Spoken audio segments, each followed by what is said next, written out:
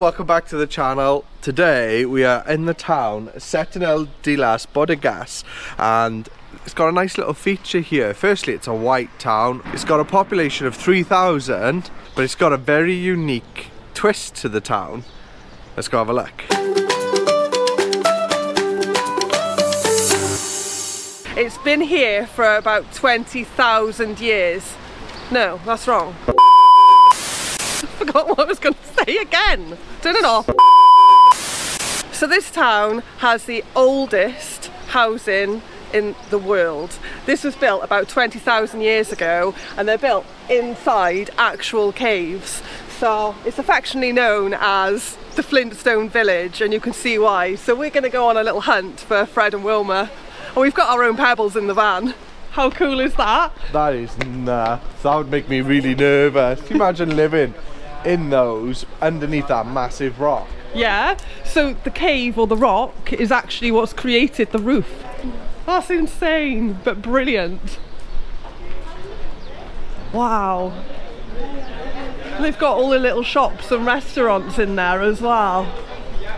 Look at that. I think we need to stop and get something to eat just so we can say we've had food out of a cave. And the roads, look how tiny they are, but they've still got cars coming down here. Yeah, but look at, we're walking underneath that. That's crazy, isn't it? Yeah. Does that make you feel a bit nervous? Yeah. So these are the two of the most typical streets in Setenil. Their names are due to the amount of sun that they receive. The caves to the sun where we are face the south and are warmer than those in the shade. However, the interior of the houses in both streets conserves a very special microclimate which keeps cool temperatures in the summer season and a little warmer in the winter. So Setenil is one of those towns whose origin is an absolute mystery. These caves with blackened ceilings take us back to prehistoric times when our primitive ancestors may have used them as a natural shelter. The caves are natural and were used for living in, and they are built under rocky vaults with faches that close the mouths of the caves. The rocky vaults constitute the ceilings of most of these constructions, and you've got to admit, they're pretty incredible.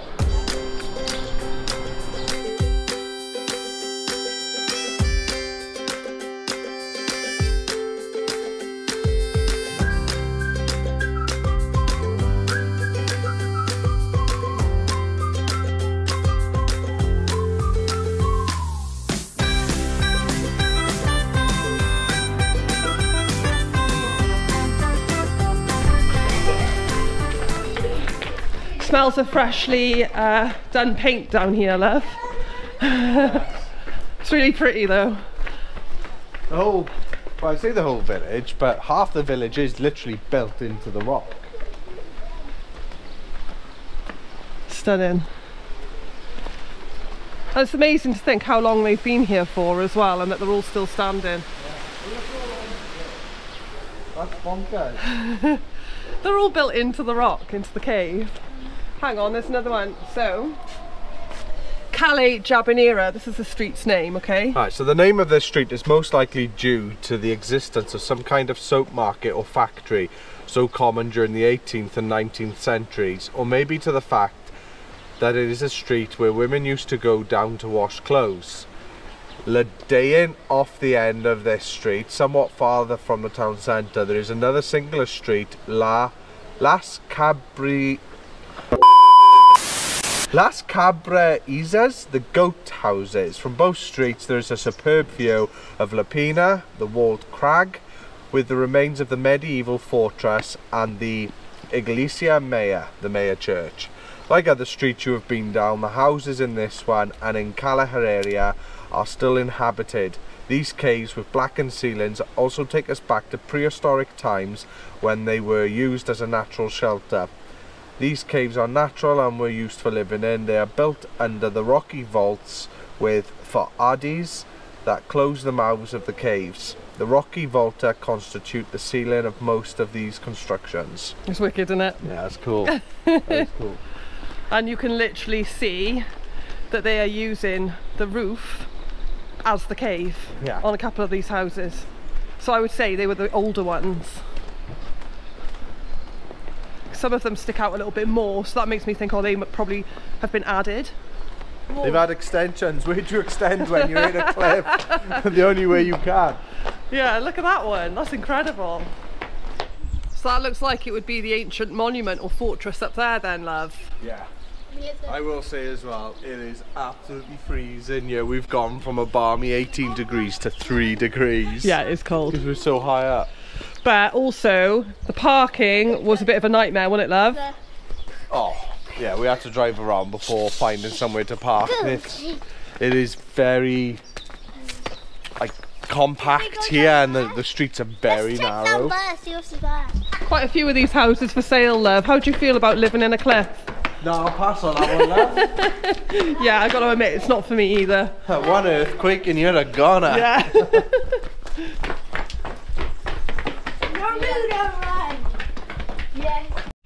There's more across this bridge.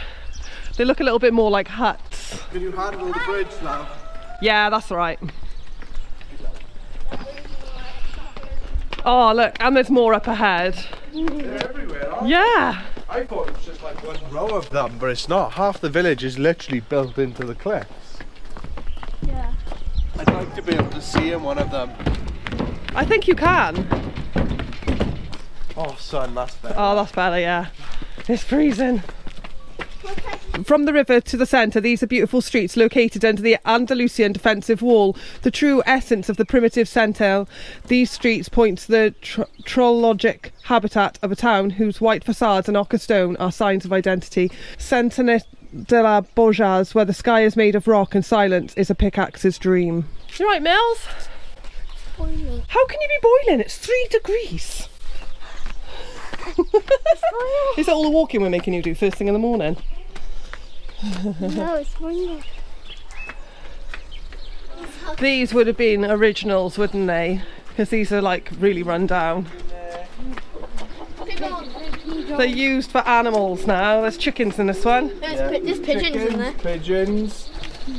But they're eating those. Hello. Well, that's good. At least they're not completely gone to ruin. They're being used for something. But what I can notice on these ones is they're not actually that deep.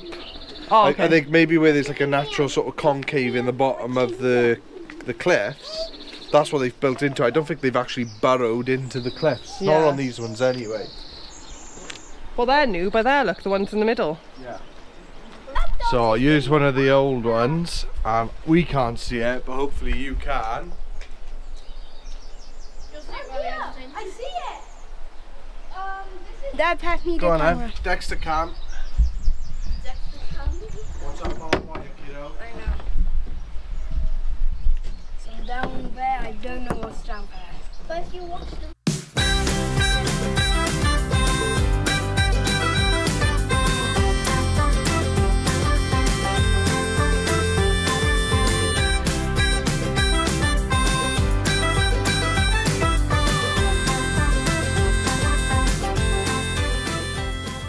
So we've actually found one we can walk in and actually have a good look at.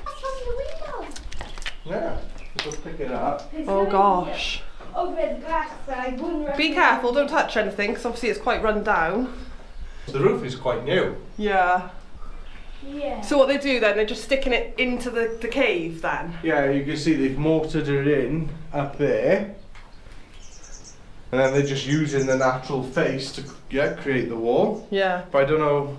How would you live in that though? Because I mean, you've lost half your living room, haven't you, with a cave? You have, but I think, you know, what you have to build was that wall and then put a roof on it. You're only building a quarter of a house, didn't you? Yeah, but that would have been to the garden then. Do you think this would have given you shelter from the wind and rain? You could set a little fire. Yeah. You know, and that's all that mattered back then. You didn't have all these posh commodities. It was just about being dry and warm. And Yeah. that would provide that. It's better than just a hole in the wall, isn't it? Which is what they would have had. So. Window. Okay, so this street is Calle Herrera, one of the most beautiful and romantic Andalusian streets. It's got a kiss me in this corner. It represents one of the most special streets in the urban landscape of Setenil. La Harria, defined by some of the authors as one of the most beautiful Andalusian streets, is a street lined with cave houses, stepped and narrowed, that leads down to the river. Walking along this street between limestone facades and geraniums will take us to a surreal world halfway between mineral chemistry and romantic literature. So you can get a tuk-tuk around the village for 45 minutes. if you call that number. Can't imagine it'll be cheap though. So you can actually stay the night here. They've got Hotel Villa de Setenil there. 2 stars. So, huh? 2-star hotel. 2-star hotel? I don't Right up our street, Bill.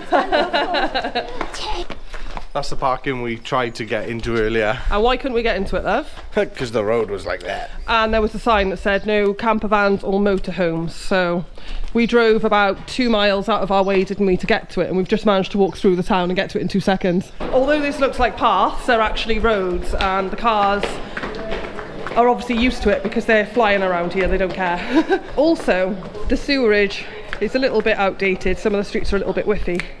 But actually, it's such a beautiful place and so unique. Restaurants and bars all in the caves. It's definitely worth a visit. Found another restaurant. Yeah. You haven't stopped looking at food. Starving you, love? I'm hungry, I'm starving, yeah. So this is saying this is one of the oldest streets in the town. It leads down to the river. It's called Herrera because at some point it had a blacksmith's forge. It's one of the most noticeable streets in the urban scenery of Setenil. And it does look absolutely beautiful. Oh, that street works your back muscle. So we've been around, we've had a look at pretty much the whole village now, and verdict, Stu? Was it worth it? Yeah, it was definitely worth it. Never seen a town like this before. Yeah, it was brilliant. There you are, it's empty now. Do you want to go and get yourself a crack? Did you want a coffee? Yes, please. These look delicious. Can we get one of these? Yeah. Oh. Homemade bread? Yeah, that looks beautiful. Yeah. That's the best sound in the world, that is. Other than a wine cork popping. Yeah. You got flour on your nose from the bread as well. You've been sniffing it, haven't you? Yeah. You bread sniffer. Found a shop with some really cool trinkets in, and some hoodies. Stu's quite taken with the cheese, the olive oil and the wine. 32 euros. Oh, that's really cool. I love gift shops. So all that food, gifts, Almonds. trinkets, everything he's come out with. What is it? Almond cookies. Almond biscuits. Nice. Are they homemade? Yeah. They're quite nice actually. I'll give it a try. I love a bit of almond. There.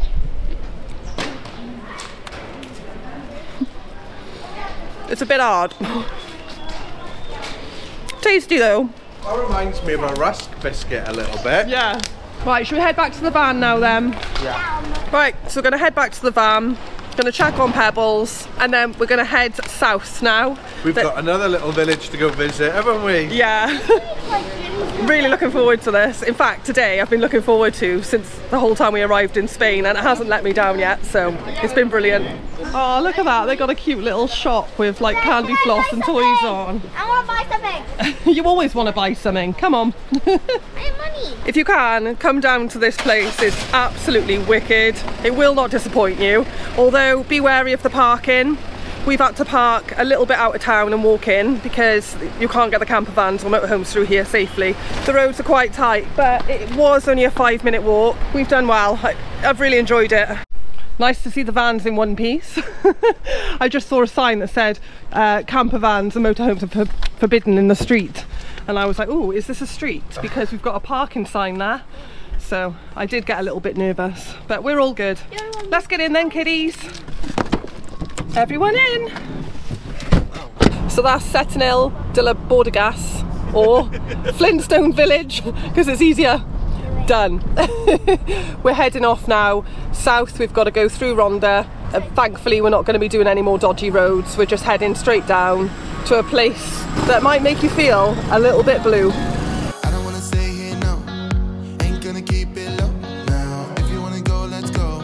Let's wrap it up and hit the road. I just got an awesome vibe. Striking the winner post now. Liberty's on my mind. We've taken off with I think Stu's getting a little bit cross to me because everywhere that I've suggested going, we've had to get there, but on the most dodgiest of roads. We're currently on a bit of a cliff top and it's a single track road. Yeah, show them. I'm picking the next few spots. Sorry, love. You've got to admit though, once we're actually there, it's fun, right? Yeah, getting there isn't fun. What's the last word? But it's beautiful. Not so fun when you've got cars coming in the other direction though. So we're 4.7 miles away. We'll be alright, just you and I, singing from the top of our lungs, dancing by the lakeside, gonna do it while we're young. Your hair is actually going to fit in here, Dexter. Up on the roof. Checking the solar. He's obsessed. He only cleaned this van yesterday. No, it didn't. It was, wasn't it? No. Dad, can you take out my bubble, please? Oh, is he letting it all hang out? Yeah.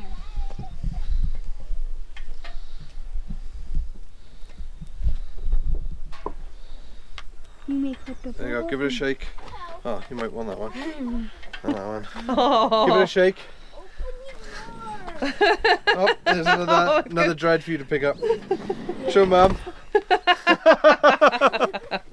Time for that to come out. I say so, yeah. So we've come to a little village called Juzcar. So it's about 10 miles south of Ronda. Ronda.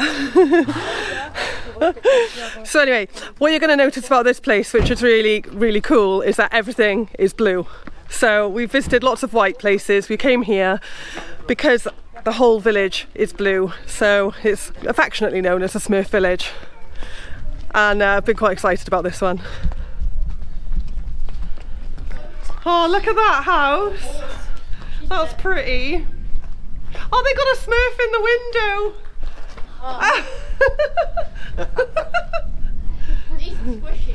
Oh, they put little Smurfs up on their wall. 'Cause I wanna drive through the summer night, and when we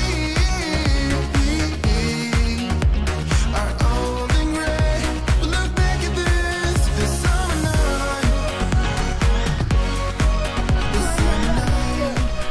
Everywhere we go, there are hills this steep. I feel like I'm crawling up. You guys are doing really well. I am Smurf. Electric thing of doom. Oh right, okay, there's some sort. Oh, that's like a zip line now. Is it? I think so. You want There's catch? someone saying here, look. It's a zip line across the city, town. Yeah, How old do yeah, you it's need a zip line. Dad, how old do you need to be? You're tall enough. Wait, I'm tall enough. It's closed at the moment, but yeah, that's a zip line. Dad, I'm tall enough. But That's because you're 7 now, babe. yeah, if I was 6 then I would. Oh, yeah, no chance. I want a zip line. All the way over there? Yeah. It's closed anyway, but yeah, it is Phew. cool. Oh, we got some paintings of Smurfs up there. Yeah. I think this is it, love. Yeah, I think so, love. So, you can come to Smurf Village. You've got a Papa Smurf statue you can have a photo next to if you really fancy it. But ultimately, it's just a village where all the houses are painted in blue. Yeah, and a zip line if you're really lucky for like €5. But yeah, there's no chance we're doing that anyway. Thank God it's closed. I'll wait for you. Papa Smurf in all of his glory.